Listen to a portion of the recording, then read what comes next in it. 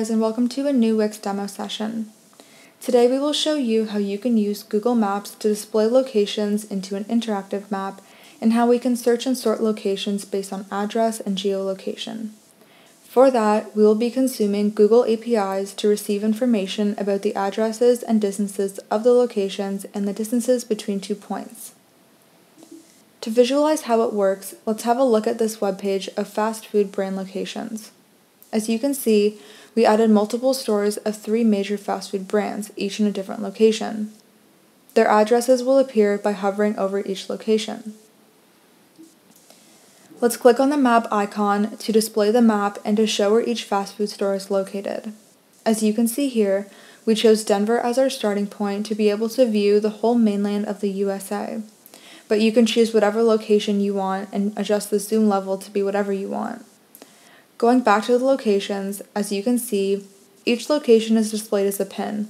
This is helpful if you would like your visitors to have a sense of where your services or products are located.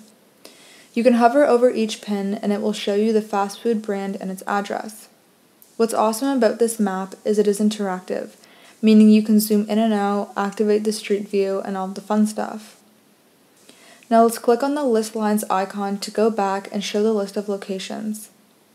The next feature I would like to talk about today is the ability to sort these fast food stores by distance.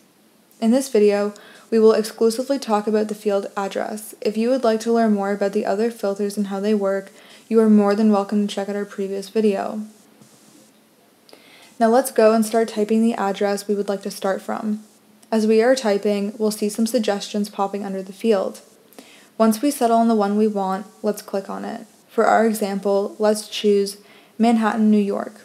As you can see, once I clicked, the distances between my starting address and the locations pop up in each location, in addition to the fact that the list of locations is sorted out based on that distance, showing the closest first. This feature is really helpful if you would like, for example, to build a real estate website and want your visitors to check grocery stores, or schools near a house they want to purchase, or check coffee shops and restaurants that are close to a workplace, and so on. There are many other examples where this feature is very helpful. The final feature that I would like to show you today is the geolocation. If you click on this icon here, the browser will localize you and it will display the closest locations that are near you and will show how far they are from you. This will enhance the experience of your visitors on your website and will make their life much easier. Of course, at the end, by clicking on Reset, you can reset all of your filters and the locations will be sorted back based on the initial setting. I hope you guys enjoyed our quick demo and thank you guys for your time. If you have any questions, please don't hesitate to reach out to us. Send us your questions to our email address, info@codemastersinc.com, or visit our website, codemastersinc.com. Don't forget to check out our previous videos to see what other features you can add to your website. Stay tuned for our next demo session and thank you for watching.